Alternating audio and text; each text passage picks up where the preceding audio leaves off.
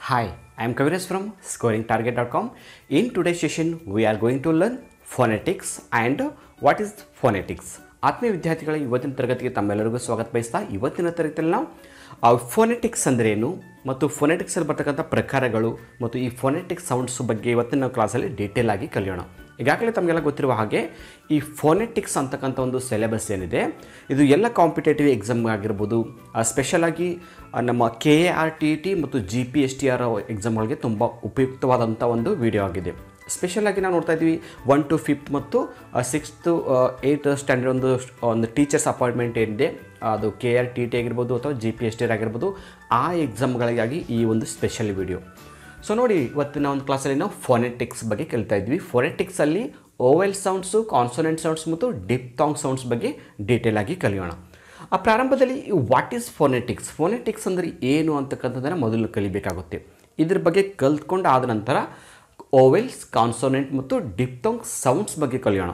ಬೇಸಿಕ್ಕಾಗಿ ನಾವು ನಮ್ಮ ಸ್ಕೂಲಲ್ಲಿ ಕಲ್ತಿರ್ತೀವಿ, ಓವೆಲ್ಸ್ ಅಂದರೆ 5 ಇವೆ, ಕಾನ್ಸೊನೆಂಟ್ಸ್ ಅಂದರೆ 21 ಇವೆ, ಈ ಥರ ಕಲ್ತಿರ್ತೀವಿ. ಅದು ಒಂದು ಬೇಸಿಕ್ಕಾಗಿ. ಬಟ್ ಈ ಒಂದು ಕಾನ್ಸೆಪ್ಟಲ್ಲಿ ಫೋನೆಟಿಕ್ಸಲ್ಲಿ ಇದು ಡೀಪ್ ಆಗಿರುತ್ತೆ. So what is phonetics, phonetics ಅಂದರೆ ಏನು? Phonetics is the study of the sounds made by the human voice in speech. ಅಂದರೆ ಮಾನವ ಜೀವಿಗಳು ತಮ್ಮ ಮಾತಿನಲ್ಲಿ ಅಥವಾ ತಮ್ಮ ಧ್ವನಿಯ ಮೂಲಕ ಪ್ರೊಡ್ಯೂಸ್ ಮಾಡ್ತಕ್ಕಂಥ ಈ ಒಂದು ಸೌಂಡ್ ಏನಿದೆ ಅದನ್ನು ನಾವು ಫೋನೆಟಿಕ್ಸ್ ಅಂತ ಕರಿತೀವಿ. ಅಂದರೆ ಜೀವಿಗಳು, ಮನುಷ್ಯ ಜೀವಿ ಮಾತಾಡ್ತಿರ್ಬೇಕಾದ್ರೆ ತನ್ನ ಬಾಯಿಯಿಂದ ಸೌಂಡ್ಗಳನ್ನು ಪದಗಳ ರೂಪದಲ್ಲಿ ಉಚ್ಚಾರ ಮಾಡ್ತೀವಿ. ಸೊ ಈ ಸೌಂಡ್ಗಳ ಬಗ್ಗೆ ಸ್ಟಡಿ ಮಾಡೋದೇ, ಈ ಸ್ಪೀಚ್ ಬಗ್ಗೆ ಸ್ಟಡಿ ಮಾಡೋದೇ ಫೋನೆಟಿಕ್ಸ್ ಅಂತ ಹೇಳ್ತೀವಿ. So phonetics deals with 2 aspects of human speech.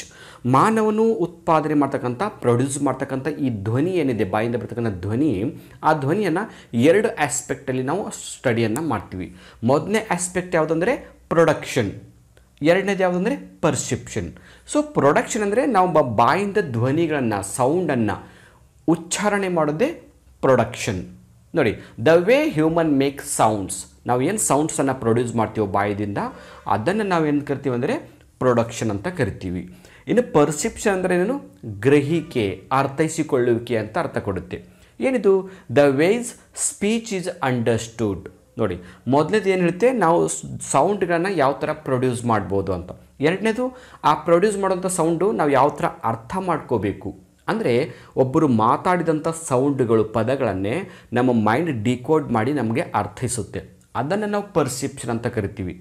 ಇದು ಪ್ರೊನೌನ್ಸಿಯೇಷನ್, ಇದು ಲಿಸನಿಂಗ್ ಸಂಬಂಧಪಟ್ಟಂತೆ. Pronunciation, production means pronunciation. ಇಲ್ಲಿ ಪರ್ಸೆಪ್ಷನ್ ಅಂದರೆ ಅಂಡರ್ಸ್ಟ್ಯಾಂಡಿಂಗ್ ಮಾಡ್ಕೊಳ್ಳೋದು, ಮಾತನ್ನು, ಬೇರೆಯವರು ಆಡಿದಂಥ ಮಾತುಗಳನ್ನು ಅರ್ಥ ಮಾಡ್ಕೊಳ್ಳೋದು. ಈಗ ನಾನು ನಿಮಗೆ ಮಾತಾಡ್ತಿದ್ದೀನಿ ನಿಮ್ಮ ಜೊತೆ, ನನ್ನ ಮಾತುಗಳು ನಿಮಗೆ ಅರ್ಥ ಆಗ್ತಿವೆ, ಅರ್ಥ ಆಗುವಾಗೆ ಮಾತಾಡೋದೇ ಪರ್ಸೆಪ್ಷನ್. ಇನ್ನು ಈ ಫೋನೆಟಿಕ್ಸಲ್ಲಿ ನಮಗೆ ಫೋನೋಲಜಿ ಅಂತ ಒಂದು ಟರ್ಮ್ ಬರುತ್ತೆ. So what is ಫೋನೋಲಜಿ? ಫೋನೋಲಜಿ ಅಂದರೆ ಏನು? ಫೋನೋಲಜಿ deals with the way speech sounds behave in a particular languages. ನಿರ್ದಿಷ್ಟವಾದ ಭಾಷೆಯಲ್ಲಿ ಈ ಸೌಂಡ್ಗಳು ಯಾವ ಥರ ಬಿಹೇವ್ ಮಾಡುತ್ತೆ, ಯಾವ ಥರ ಉಚ್ಚಾರಣೆ ಆಗುತ್ತೆ ಅಂತ ಸ್ಟಡಿ ಮಾಡ್ತಕ್ಕಂಥ ಒಂದು ಬ್ರ್ಯಾಂಚನ್ನು ನಾವು ಫೋನೋಲಜಿ ಅಂತ ಕರಿತೀವಿ. ಓಕೆ, ಇದು ಬೇಸಿಕ್ಕಾಗಿ ನಾವು ಫೋನೋಲಜಿ ಬಗ್ಗೆ ತಿಳ್ಕೊಳ್ಳೋಂಥ ಒಂದು ಕ್ಲಾಸ್. ಈಗ ಇನ್ನೊಂದು ಟರ್ಮನ್ನು ನೋಡೋಣ, ಯಾವುದಂದರೆ ಫೋನಿಮ್ಸ್. ಸೊ ನಿಮ್ಮ ಎಕ್ಸಾಮಲ್ಲಿ ಕೇಳ್ಬೋದು ಫೋನಿಮ್ಸ್ ಅಂದ್ರೇನು. ಈಗ ಫೋನೋಲಜಿ ಬಗ್ಗೆ ತಿಳ್ಕೊಂಡಿವಿ. ಫೋನಿಮ್ಸ್ ಅಂದ್ರೇನು?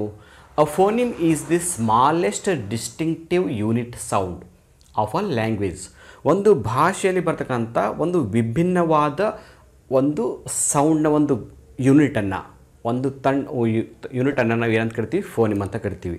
ಅಂದರೆ ಪ್ರತಿಯೊಂದು ಭಾಷೆಯಲ್ಲಿ ಒಂದೊಂದು ಸೌಂಡ್ ತನ್ನದೇ ಆದ ಒಂದೊಂದು ಯೂನಿಟನ್ನು ಪ್ರತಿನಿಧಿಸುತ್ತೆ.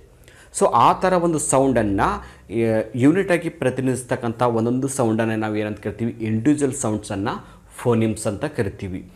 ಎಕ್ಸಾಂಪಲ್ ನೋಡಿದಾಗ ಗೊತ್ತಾಗುತ್ತೆ, it ಡಿಸ್ಟಿಂಗ್ವಿಷಸ್ one word from another in a given language. So ಈ ಫೋನಿಮ್ಸಿಂದ ಏನು ಯೂಸ್ ಆಗುತ್ತೆ ಅಂದರೆ ಅದು ಒಂದು ಪದದಿಂದ ಇನ್ನೊಂದು ಪದಕ್ಕೆ ಏನು ವ್ಯತ್ಯಾಸ ಇದೆ ಅಂತ ವ್ಯತ್ಯಾಸವನ್ನು ಕೂಡ ನಾವು ಈ ಫೋನಿಮ್ಸ್ದಿಂದ ಅರ್ಥ ಮಾಡ್ಕೋಬೋದು. ಎಕ್ಸಾಂಪಲ್ ನೋಡಿ ಗೊತ್ತಾಗುತ್ತೆ, ಇಲ್ಲಿ ಕ್ಯಾಟ್ ಅಂತ ಇದೆ, ಇಲ್ಲಿ ಸಿ ಅಂತಕ್ಕಂಥದ್ದು ಒಂದು ಏನು ಸೌಂಡ್ ಇದೆ, ದಿಸ್ ಈಸ್ ಫೋನಿಮ್ ಅಂತ ಕರಿತೀವಿ. ನೋಡಿ, ಕ್ಯಾಟ್, ಬ್ಯಾಟ್, ಈ ಎರಡು ಪದಗಳು ಬೇರೆ ಬೇರೆ. ಇಲ್ಲಿ ಸಿ ಅಂತಕ್ಕಂಥ ಒಂದು ಸೌಂಡು ಸೌಂಡ್ ಯೂನಿಟ್ ಏನಿದೆ ಮತ್ತು ಬಿ ಅಂತಕ್ಕಂಥ ಒಂದು ಸೌಂಡ್ ಯೂನಿಟ್ ಏನಿದೆ ಇದನ್ನು ಇಂಡಿವಿಜುವಲ್ ಆಗಿ ನಾವು ಫೋನಿಮ್ ಅಂತ ಕರಿತೀವಿ. ಈ ಸಿ ಬಂದಾಗ ನಾವು ಇದಕ್ಕೆ ಕ್ಯಾಟ್ ಅಂತ ಕರಿತೀವಿ. ಬಿ ಬಂದಾಗ ಅದೇ ಸೌಂಡ್ ಏನಾಗುತ್ತೆ, ಕ್ಯಾ ಹೋಗಿ ಬ್ಯಾ ಆಗುತ್ತೆ, ಬ್ಯಾಟ್. ನೋಡಿ, ಕ್ಯಾಟ್, ಬ್ಯಾಟ್. ಹೌದಾ, ಸೌಂಡ್ ಸೇಮ್ ಇದೆ, ಫಸ್ಟ್ ಒಂದೊಂದು ಫೋನಿಮ್ ಚೇಂಜ್ ಆಗಿದೆ. ಸಿ ಬದಲಾಗಿ ಇಲ್ಲಿ ಬಿ ಬಂದಿದೆ ಅಷ್ಟೇ. Okay, here the distinctive sounds C and B R both ಫೋನಿಮ್ಸ್. ಇವುಗಳನ್ನು ಫೋನಿಮ್ಸ್ ಅಂತ ಕರಿತೀವಿ. ಸೊ ಈ ಒಂದು ಫೋನಿಮ್ಸ್ನ ಅರ್ಥ ಏನಂದರೆ, ಪ್ರತಿಯೊಂದು ಪದ ಅಥವಾ ಒಂದೊಂದು ಅಕ್ಷರ ಅಥವಾ ಒಂದೊಂದು ಲೆಟರ್ ತನ್ನದೇ ಆದಂಥ ಒಂದು ಇಂಡಿವಿಜುವಲ್ ಒಂದು ಡಿಸ್ಟಿಂಕ್ಟಿವ್ ಆದಂಥ ಒಂದು ಸೌಂಡನ್ನು ಪ್ರತಿನಿಧಿಸುತ್ತೆ. ಅದನ್ನು ನಾವು ಫೋನಿಮ್ ಅಂತ ಕರಿತೀವಿ. ಹೌದಾ? ಓಕೆ, ಸೊ ಈಗ ನಾವು ಏನು ಮಾಡೋಣ ಅಂದರೆ, ಈ ಫೋನೆಟಿಕ್ಸ್ ಸಂಬಂಧಪಟ್ಟಂತೆ ಬೇಸಿಕ್ಕಾಗಿ ಕೆಲವೊಂದು ಇಂಪಾರ್ಟೆಂಟ್ ಪಾಯಿಂಟ್ಸನ್ನು ಡಿಸ್ಕಸ್ ಮಾಡೋಣ. ನೋಡಿ, ಮೊದಲನೇದಾಗಿ ಇಂಗ್ಲೀಷ್ ಅಲ್ಫಾಬೆಟ್ ಹ್ಯಾಸ್ 26 ಲೆಟರ್ಸ್. ತಮಗೆಲ್ಲ ಗೊತ್ತಿದೆ, ಈಗಾಗಲೇ ನೀವೆಲ್ಲ ಬೇಸಿಕ್ಕಾಗಿ ಇಂಗ್ಲೀಷ್ ಕಲ್ತಿದ್ರೆ ಇಂಗ್ಲೀಷ್ನಲ್ಲಿ 26 ಅಲ್ಫಾಬೆಟ್ಸ್ ಇವೆ ಅಂತ ನಮ್ಗೆ, ಲೆಟರ್ಸ್ ಇವೆ ಅಂತ ಗೊತ್ತಿದ್ದು. ಈ 26 ಅಕ್ಷರಗಳನ್ನು ಕೂಡಿ ನಾವು ಅಲ್ಫಾಬೆಟ್ ಅಂತ ಕರಿತೀವಿ. ಅದರಲ್ಲಿ ಕ್ಯಾಪಿಟಲ್ ಲೆಟರ್ ಅಂತ ಬರುತ್ತೆ, ಸ್ಮಾಲ್ ಲೆಟರ್ ಬರುತ್ತೆ, ಮೂರನೇ ಲಿಪಿ ಅಂತ ಬರುತ್ತೆ, ಅದೆಲ್ಲ ನಮಗೆ ಗೊತ್ತಿದೆ. ಸೊ ಈ 26 ಅಕ್ಷರಗಳು ಯಾವುವಂದರೆ ಎ ದಿಂದ ಝಡ್ವರೆಗೆ ಬರ್ತಕ್ಕಂಥ ಈ ಎಲ್ಲ ಅಕ್ಷರಗಳನ್ನ 26 ಲೆಟರ್ಗಳು. ಹೌದಾ? ಈ 26 ಲೆಟರ್ಗಳಲ್ಲೇ ನಾವು A E I O ಯುಗಳನ್ನು 5 vowels ಅಂತ ಹೇಳ್ತೀವಿ. ಉಳಿದಂಥ 21 ಲೆಟರ್ಗಳೇನಿವೆ ಅದನ್ನು ಕಾನ್ಸನೆಂಟ್ ಅಂತ ಕರಿತೀವಿ. ಓವೆಲ್ಸ್ ಅಂದರೆ ಸ್ವರಗಳು, ಕಾನ್ಸನೆಂಟ್ಸ್ ಅಂದರೆ ವ್ಯಂಜನಗಳು. ಸರಿ, ಈಗ ಸೆಕೆಂಡ್ ಪಾಯಿಂಟ್ ನೋಡಿ. In English language there are 44 sounds. These sounds also known as ಫೋನಿಮ್ಸ್. So ಇಂಗ್ಲೀಷ್ನಲ್ಲಿ ಒಟ್ಟು 44 ಸೌಂಡ್ಗಳಿವೆ. ನೋಡಿ, 26 ಲೆಟರ್ ಇವೆ, ನಮ್ಗೆ ಗೊತ್ತಿದೆ ಎದಿಂದ ಝಡ್ವರೆಗೆ 26 ಲೆಟರ್ ಇವೆ. ಬಟ್ ಲೆಟರ್ಗಳಲ್ಲಿ ಕೆಲವೊಂದೊಂದು ಲೆಟರ್ಗಳು ಬೇರೆ ಬೇರೆ ಸೌಂಡ್ ಕೊಡುತ್ತೆ. ಹೀಗಾಗಿ ಒಟ್ಟು ನಮಗೆ ಸೌಂಡ್ಸ್ ಎಷ್ಟಾಗುತ್ತೆ ಅಂದರೆ 44 ಸೌಂಡ್ಗಳಿವೆ ಇಂಗ್ಲೀಷ್ನಲ್ಲಿ. ಲೆಟರ್ ಎಷ್ಟಿವೆ? 26, ಸೌಂಡ್ 44 ಇವೆ. These sounds also known as ಫೋನಿಮ್ಸ್. ಈ 44 ಸೌಂಡ್ಗಳನ್ನೇ ನಾವು ಫೋನಿಮ್ಸ್ ಅಂತ ಕರಿತೀವಿ. ಫೋನಿಮ್ಸ್ ಅಂದ್ರೇನು? ಒಂದೊಂದು ಲೆಟರ್ ಯಾವ ಥರ ಪ್ರೊನೌನ್ಸ್ ಮಾಡಬೇಕಂತ ಸೌಂಡ್ ಬಗ್ಗೆ ಹೇಳುತ್ತೆ, ಅದನ್ನು ನಾವು ಫೋನಿಮ್ಸ್ ಅಂತ ಕರಿತೀವಿ. ಅದ್ರ ಬಗ್ಗೆ ಈಗಾಗಲೇ ಡಿಸ್ಕಸ್ ಮಾಡಿದ್ವಿ. These 44 sounds help distinguishing one word or meaning from another. So ಈ 44 ಸೌಂಡ್ಗಳು ಒಂದು ಪದದಿಂದ ಇನ್ನೊಂದು ಪದಕ್ಕೆ ವ್ಯತ್ಯಾಸ ಏನಿದೆ ಅಂತ ನಮಗೆ ಗುರುತು ಮಾಡ್ಕೊಳ್ಳೋ ಸಲುವಾಗಿ ಮತ್ತು ಅರ್ಥವನ್ನು ತಿಳ್ಕೊಳ್ಳೋ ಸಲುವಾಗಿ ನಮಗೆ ಹೆಲ್ಪ್ ಆಗುತ್ತೆ. ಇನ್ನು ಇನ್ನೊಂದು ಪಾಯಿಂಟ್ ನೋಡಿದಾಗ, ಈಚ್ 44 ಸೌಂಡ್ಸ್ ಹ್ಯಾವ್ ಸಿಂಬಾಲ್ಸ್. ಈ 44 ಒಟ್ಟು ಸೌಂಡ್ ಏನಿವೆ ಪ್ರತಿಯೊಂದಕ್ಕೂ ಒಂದೊಂದು ಸಿಂಬಾಲ್ ಇದೆ.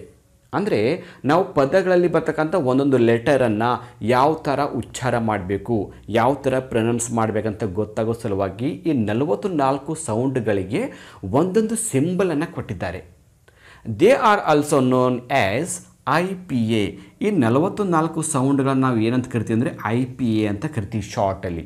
ಸೊ ಏನಿದು full form? IPA international alphabet symbols ಅಂತ ಕರಿತೀವಿ. ಇದು ನಮ್ಗೆ ಗೊತ್ತಿರಬೇಕು, ಯಾಕಂದರೆ 44 ಸೌಂಡ್ಗಳು ಯಾವುವು ಮತ್ತು ಅದಕ್ಕೆ ನಾವು IPA ಇಂಟರ್ನ್ಯಾಷನಲ್ ಅಲ್ಫಾಬೆಟ್ ಸಿಂಬಲನ್ನು ಯಾವ ಥರ ಯೂಸ್ ಮಾಡ್ತೀವಿ, ಯಾವ ಲೆಟರ ಯಾವ ಥರ ಪ್ರೊನೌನ್ಸ್ ಮಾಡಬೇಕಂತ ಒಂದು ಸಿಂಬಲ್ ಇರುತ್ತೆ. ಆ ಸಿಂಬಲ್ ನೋಡಿದ್ರೆ ನಮ್ಗೆ ಗೊತ್ತಾಗುತ್ತೆ, ಓ ಈ ಲೆಟರನ್ನು ನಾವು ಈ ಥರ ಪ್ರೊನೌನ್ಸ್ ಮಾಡಬೇಕು ಅಂತ.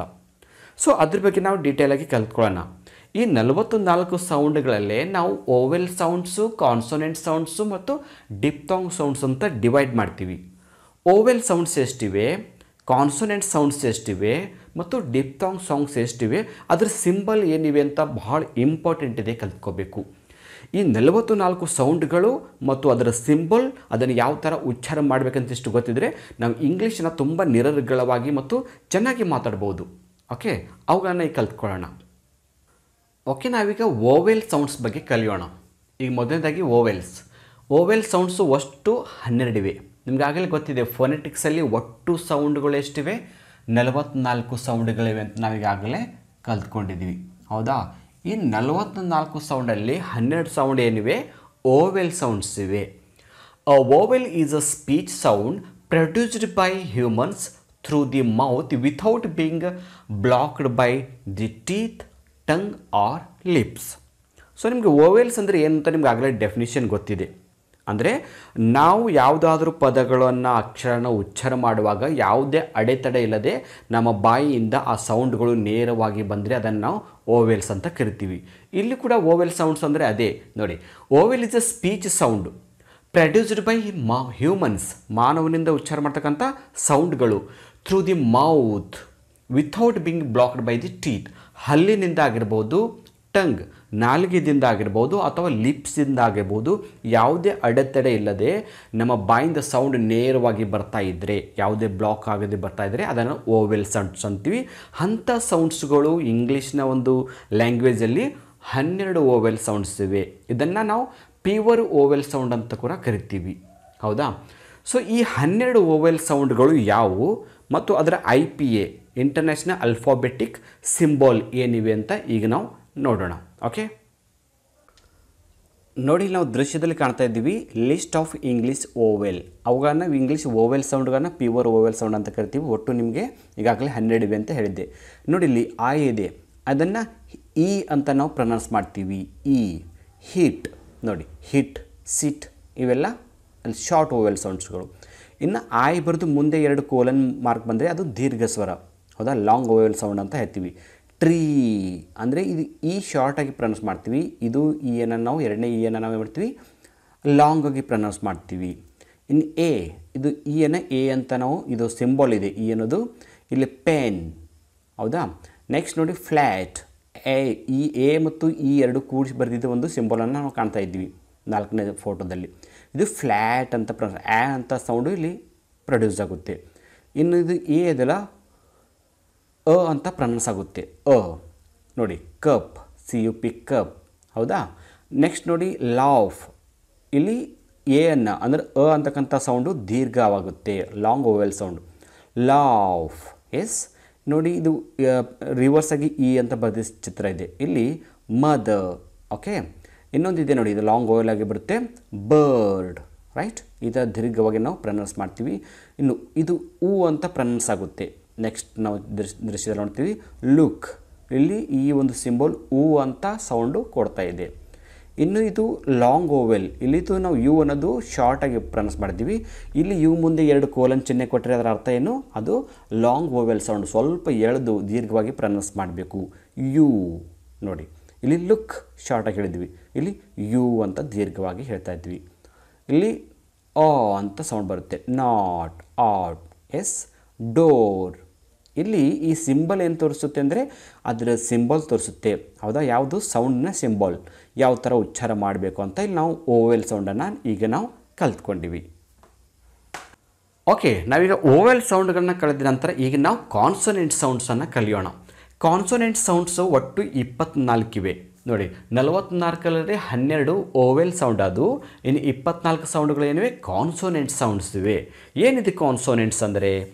A consonant is one of the speech sounds pronounced by stopping the air from flowing easily through the mouth. ಅಂದರೆ ನಾವು ಬಾಯಿಂದ ಯಾವುದಾದ್ರೂ ವರ್ಡ್ಗಳು ಅಥವಾ ಸೌಂಡ್ಗಳನ್ನ ಪ್ರೊನೌನ್ಸ್ ಮಾಡುವಾಗ ಅಡೆತಡೆಯ ಮೂಲಕ ಆ ಪದಗಳು ಯಾವುದೇ ನಿರರ್ಗಳವಾಗಿ ಉಚ್ಚಾರ ಆಗದೆ ಅಡೆತಡೆಗಳ ಮೂಲಕ ಉಚ್ಚಾರ ಆದರೆ ಅದನ್ನು ನಾವು ಕಾನ್ಸೊನೆಂಟ್ ಅಂತ ಕರಿತೀವಿ. Specially by closing the lips R touching the teeth with the tongue. ಅಂದರೆ ಈ ಕಾನ್ಸೊನೆಂಟ್ ಸೌಂಡ್ಗಳು ಓವೆಲ್ ಥರ ನಮ್ಮ ಯಾವುದೇ ಅಡೆತಡೆ ಇಲ್ಲದೆ ಬರೋದಿಲ್ಲ. ಇಲ್ಲಿ ಸ್ವಲ್ಪ ಮಟ್ಟಿನ ಬ್ಲಾಕೇಜಸ್ ಆಗುತ್ತೆ ನಮ್ಮ ಒಂದು ಈ ಸ್ಪೀಚ್ ಆಫ್ ಆರ್ಗನ್ಸಲ್ಲಿ. ಸ್ಪೆಷಲಾಗಿ ನಾವು ತುಟಿಗಳನ್ನು ಕೆಲವೊಂದು ಸಲ ಮುಚ್ಚಿ ಪ್ರೊನೌನ್ಸ್ ಮಾಡಬೇಕಾಗುತ್ತೆ. ಫಾರ್ ಎಕ್ಸಾಂಪಲ್ ಪಿ ನೋಡಿ, ನಾವು ಪಿ ಸೌಂಡನ್ನು ಪ್ರೊನೌನ್ಸ್ ಮಾಡೋಕ್ಕಾದ್ರೆ ಪಿ 2 ತುಟಿಗಳನ್ನು ನಾವು ಟಚ್ ಮಾಡಬೇಕಾಗುತ್ತೆ. 2 ತುಟಿಗಳನ್ನ ಟಚ್ ಮಾಡಿದ್ರೆ ನಾವು ಪಿ ಅಂತಕ್ಕಂಥ ವರ್ಡು ಪ್ರೊನೌನ್ಸ್ ಮಾಡೋಕ್ಕೆ ಆಗೋದಿಲ್ಲ. ಅದೇ ಓವೆಲ್ ಸೌಂಡಲ್ಲಿ ನೋಡಿ ಎ ಪ್ರೊನೌನ್ಸ್ ಮಾಡೋ ಟೈಮಲ್ಲಿ ನಾಲಿಗೆ ಆಗಲಿ ತುಟಿ ಆಗಲಿ ಹಲ್ಲುಗಳಾಗಲಿ ಟಚ್ ಆಗೋದಿಲ್ಲ. ಎ ಓಪನ್ ಆಗಿ ಬರುತ್ತೆ ಫ್ರೀಯಾಗಿ. ಬಟ್ ಪಿ ಅಂತ ಬರ್ತಾ ಇಲ್ಲ. ಎಸ್, ಈ ಥರ ತುಟಿಗಳ ಟಚ್ ಮೂಲಕ ಅಥವಾ ಹಲ್ಲುಗಳು ಮತ್ತು ನಾಲಿಗೆಯನ್ನು ಟಚ್ ಮೂಲಕ ಏನು ಸೌಂಡ್ಗಳು ಬರುತ್ತೆ ಅದನ್ನು ಕಾನ್ಸೊನೆಂಟ್ ಸೌಂಡ್ಸ್ ಅಂತೀವಿ. ಇಂಥ ಕಾನ್ಸೊನೆಂಟ್ ಸೌಂಡ್ಸ್ಗಳು 24 ಇವೆ. ಸೊ ಈ 24 ಕಾನ್ಸೊನೆಂಟ್ ಸೌಂಡ್ಸ್ಗಳು ಯಾವುವು ಮತ್ತು ಅದರ ಸಿಂಬಲ್ ಏನಿದೆ ಅದನ್ನು ಯಾವ ಥರ ಉಚ್ಚಾರ ಮಾಡಬೇಕು ಅಂತ ಈಗ ನೋಡೋಣ. ಓಕೆ, ನಾವಿಲ್ಲಿ ಕಾನ್ಸೊನೆಂಟ್ ಸೌಂಡ್ಸನ್ನು ನೋಡ್ತಾ ಇದ್ದೀವಿ. ಒಟ್ಟು ಇಲ್ಲಿ 24 ಸೌಂಡ್ ಕಾಣಿಸ್ತಾ ಇದೆ. ಇಲ್ಲಿ ಬಿ ಅನ್ನು ಕೊಟ್ಟಿದ್ದಾರೆ ನೋಡಿ, ಬಿ ಅದು bat, K ಇದ್ದದನ್ನು cat. Okay, D dog, fan, F fan. ಇಲ್ಲಿ ನಮಗೆಲ್ಲ ಕೊಟ್ಟಂಥ ಸಿಂಬಲನ್ನು ಕಾಣ್ತಿದ್ವಿ. ಸಿಂಬಲ್ ಮುಂದ್ಗಡೆ ಆ ಪದದ ಉಚ್ಚಾರ. ಜಿದು ಗೋ ಅಂತ ಗ ಅಂತ ಪ್ರನೌನ್ಸ್ ಆಗುತ್ತೆ.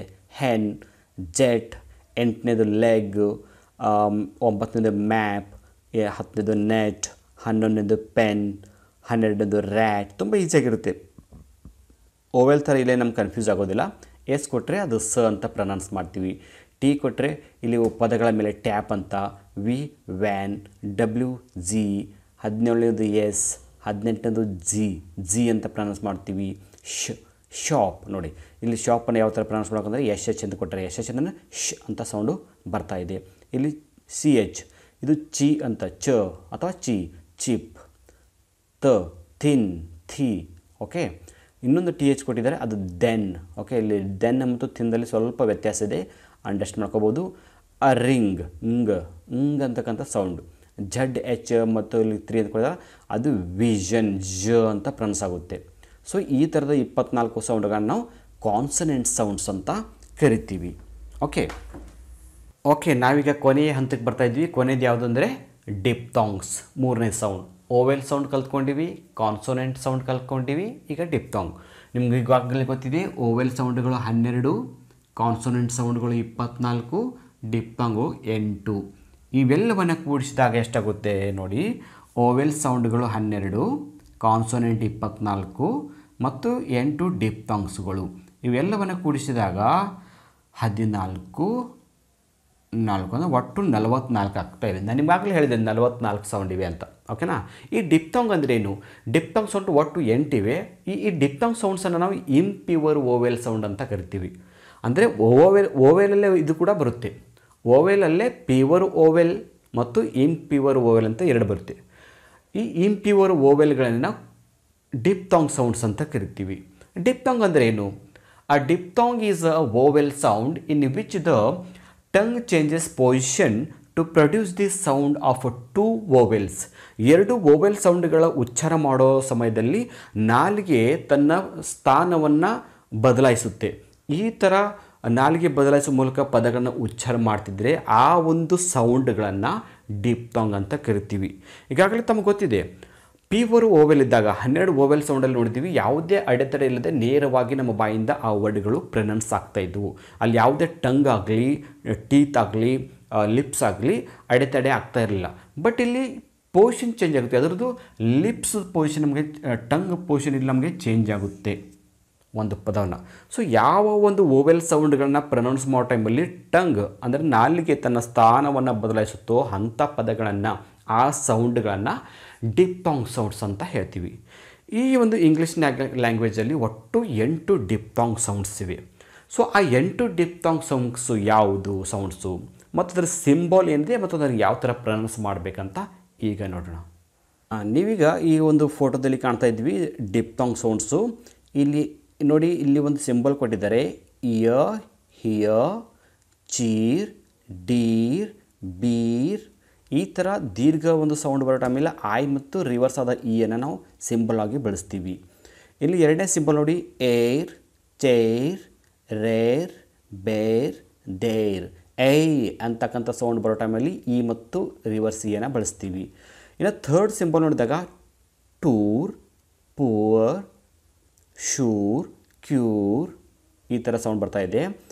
ನೆಕ್ಸ್ಟ್ ನೋಡಿ, ಇ ಮತ್ತು ಆ ಇದೆ, ಅದು ಸೇ, ಏ ಅಂತ ಸೌಂಡ್ ಬರುತ್ತೆ. ಪ್ರೇ, ಪೇ, ಡೇ, ಏ ಅಂತ ಸೌಂಡ್ ಬರೋದು ಈ ಐ. ಇಲ್ಲಿ ನೆಕ್ಸ್ಟ್ ಎ ಐ ಅಂತ ಒಂದು ಸಿಂಬಲ್ ಇದೆ, ಇದನ್ನು I, pi, site, fight, I ಅಂತಕ್ಕಂಥ ಸೌಂಡ್ ಬರುತ್ತೆ. ನೆಕ್ಸ್ಟ್ ನೋಡಿ, ಸಿ, ರಿವರ್ಸ್ ಸಿ ಮತ್ತು ಐ ಅಂತ ಒಂದು ಸಿಂಬಲ್ ಇದೆಯಲ್ಲ, ಇದು ಆಯಿಲ್, ಕಾಯಿಲ್, ವಾಯ್ಸ್, ಬಾಯ್, ಬಾಯ್ಲ್, ಆಯ್ ಅಂತ ಓಯ್ ಅಂತ ಸೌಂಡ್ ಬರುತ್ತೆ. ಓಕೆ, ಇಲ್ಲಿ ಇ ಮತ್ತು ಯು ಅಂತಕ್ಕಂಥ ಒಂದು ಸಿಂಬಲ್ ನೋಡಿ, ಗೋ, ಸೋ, ಬೌ, ಸ್ಲೋ, ಓ ಅಂತಕ್ಕಂಥ ಸೌಂಡ್ ಬರುತ್ತೆ. ಎ ಮತ್ತು ಯು ಸಿಂಬಲ್ ನೋಡಿ, ಔಲ್, ಔಟ್, ಕೌಂಟ್, ಫೌಂಡ್, ಔ ಅಂತಕ್ಕಂಥ ಸೌಂಡ್ ಬರುತ್ತೆ. ಓಕೆ, ಈ ಥರದ ಸೌಂಡ್ಗಳು ಬಂದರೆ ಈ ಸೌಂಡನ್ನು ಪ್ರೊನೌನ್ಸ್ ಮಾಡೋ ಟೈಮಲ್ಲಿ ನಮ್ಮ ಟಂಗ್ನ ಒಂದು ಪೊಸಿಷನ್ ಚೇಂಜ್ ಆಗ್ತಾ ಇರುತ್ತೆ. ಸೊ ಇದನ್ನು ನಾವು ಡಿಪ್ಥಾಂಗ್ ಸೌಂಡ್ಸ್ ಅಂತ ಹೇಳ್ತೀವಿ. ಓಕೆ, ಸೊ ಆತ್ಮೀಯ ವಿದ್ಯಾರ್ಥಿಗಳೇ, ಇಲ್ಲಿವರೆಗೆ ನಾವು ಡಿಪ್ಥಾಂಗ್ಸ್ ನಾವು ಟೋಟಲಾಗಿ ನಾವು ಒಂದು ಫೋನೆಟಿಕ್ಸ್ ಅಂದ್ರೇನು, ಫೋನೆಟಿಕ್ಸಲ್ಲಿ ಯಾವ ಒಂದು ಪ್ರಕಾರ ಇದೆ, ಆ ಫೋನೆಟಿಕ್ಸನ್ನು ನಾವು ಲ್ಯಾಂಗ್ವೇಜಲ್ಲಿ ಯಾವ ಥರ ಬಳಸ್ತೀವಿ, ಇನ್ನು ಫೋನೆಟಿಕ್ಸಲ್ಲಿ ಬರ್ತಕ್ಕಂಥ ಸೌಂಡ್ಗಳಲ್ಲಿ ಓವೆಲ್ ಸೌಂಡು, ಕಾನ್ಸೊನೆಂಟ್ ಸೌಂಡು ಮತ್ತು ಡಿಪ್ಥಾಂಗ್ ಸೌಂಡ್ಸ್ ಬಗ್ಗೆ ಮತ್ತು ಎಷ್ಟಿವೆ, ಯಾವ ಥರ ಒಂದು IPA ಸಿಂಬಲ್ಗಳನ್ನು ಬಳಸ್ತಾರೆ, ಅದನ್ನು ಯಾವ ಥರ ಉಚ್ಚಾರ ಮಾಡಬೇಕು ಅಂತ ಡೀಟೇಲ್ ಆಗಿ ಕಲ್ತ್ಕೊಂಡಿದ್ವಿ. ಈ ಒಂದು ವಿಡಿಯೋ KRTT ಮತ್ತು GPSTR ವಿದ್ಯಾರ್ಥಿಗಳಿಗೆ ತುಂಬ ಅನುಕೂಲಕಾರಿಯಾಗಿದೆ. ಜೊತೆಗೆ ಎಲ್ಲ ಕಾಂಪಿಟೇಟಿವ್ ಎಕ್ಸಾಮ್ ಕೂಡ ತುಂಬ ಅನುಕೂಲ ಆಗುತ್ತೆ. ಸ್ಪೆಷಲಾಗಿ ಈ ವಿಡಿಯೋ ಮೂಲಕ ನಾವು ನಮ್ಮ ಇಂಗ್ಲೀಷ್ ಪ್ರೊನೌನ್ಸಿಯೇಷನನ್ನು ಉತ್ತಮಪಡಿಸ್ಕೋಬೋದು. ಸೊ ಇವತ್ತಿನ ಈ ವಿಡಿಯೋ ನಿಮಗೆ ಇಷ್ಟ ಆದರೆ ನಮ್ಮ ಒಂದು ವಿಡಿಯೋಗೆ ಲೈಕ್ ಮಾಡಿ ಹಾಗೂ ನಮ್ಮ ಚಾನಲ್ಗೆ ಸಬ್ಸ್ಕ್ರೈಬ್ ಆಗಿ ಮತ್ತು scoringtarget.comಗೆ ಒಂದು ವೆಬ್ಸೈಟ್ನ ಲಿಂಕನ್ನು ಕಾಮೆಂಟ್ ಬಾಕ್ಸಲ್ಲಿ ಕೊಡ್ತೀನಿ. ಅಲ್ಲಿ ನಿಮ್ಮ GPSTR ಆಗಿರ್ಬೋದು ಅಥವಾ KRTT ಆಗಿರ್ಬೋದು ಅಥವಾ ಈ ಥರ ಯಾವುದೇ ಕಾಂಪಿಟೇಟಿವ್ ಎಕ್ಸಾಮ್ಗೆ ಸಂಬಂಧಪಟ್ಟಂತೆ ನೋಟ್ಸ್ಗಳಿರುತ್ತೆ. ಸೊ ಅವುಗಳನ್ನು ಎಂಜಾಯ್ ಮಾಡ್ಬೋದು, ಅವುಗಳನ್ನು ಸ್ಟಡಿ ಮಾಡ್ಬೋದು ಅಂತ ಹೇಳ್ತಾ ಇವತ್ತಿನ ಕ್ಲಾಸನ್ನು ಇಲ್ಲಿಗೆ ಮುಗಿಸ್ತಾ ಇದ್ದೀನಿ. So thank you all for watching the video. If you like the video, subscribe to our channel to get more videos. Thank you all.